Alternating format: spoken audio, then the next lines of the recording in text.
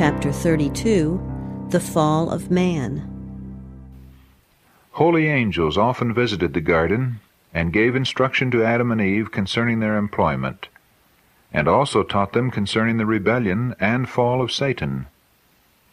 The angels warned them of Satan and cautioned them not to separate from each other in their employment, for they might be brought in contact with this fallen foe. The angels also enjoined upon them to follow closely the directions God had given them, for in perfect obedience only were they safe. Then this fallen foe could have no power over them. Satan commenced his work with Eve to cause her to disobey.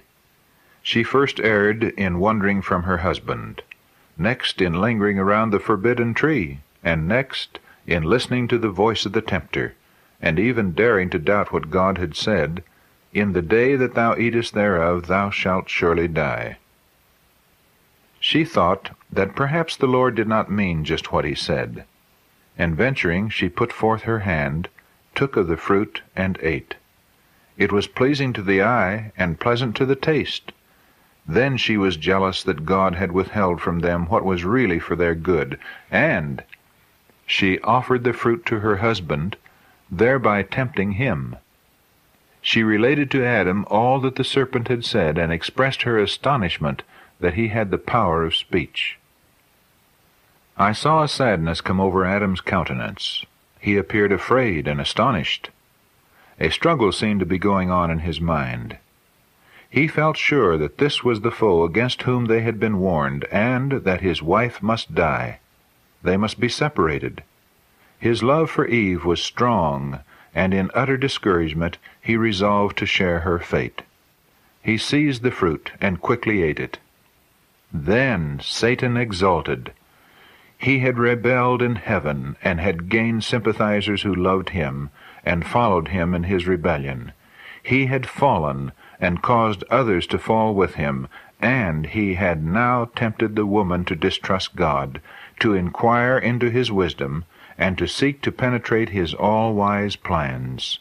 Satan knew that the woman would not fall alone. Adam, through his love for Eve, disobeyed the command of God and fell with her. The news of man's fall spread through heaven. Every harp was hushed. The angels cast their crowns from their heads in sorrow. All heaven was in agitation.